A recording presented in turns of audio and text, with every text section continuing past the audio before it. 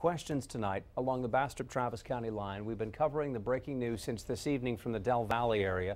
Bastrop County deputies got in a shooting with another man. Casey James has reaction tonight from an eyewitness. Police will be out here for the rest of the night. Authorities are being very tight-lipped about the investigation. The Texas Rangers are on their way out here to take over. Bastrop County Sheriff's Office confirmed deputies were dispatched to 121 Stony Mount for a disturbance call that a daughter said her father was armed and she feared for her life. The Sheriff's Office also said 2 deputies who responded to that call found an elderly man holding some kind of weapon. Verbal commands were given, then multiple shots were fired. It's unclear at this time who fired the first shots. The elderly man was taken to UMC Brackenridge by Star Flight. His condition is unknown at this time. The deputies were not hurt.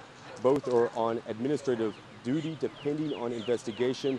Witnesses told us the elderly man recently had a stroke and was partially paralyzed in a wheelchair.